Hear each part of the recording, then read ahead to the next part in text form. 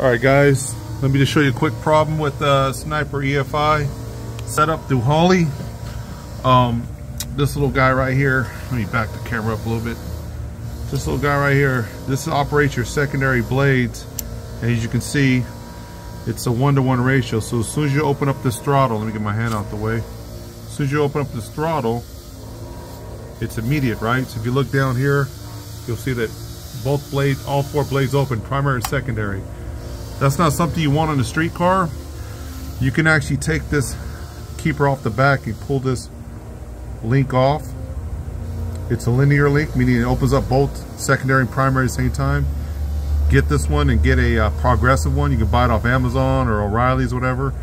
It's about $10 and it'll give you about 40%. So what will happen is the primaries will open up right about the 40% mark, and then the secondaries will open up, so you don't have full throttle.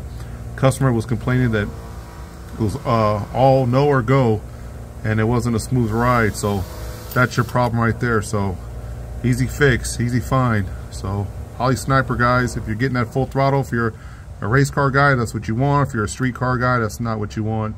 It's an ugly cruise. This will smooth things out. So I will post a video when I'm done.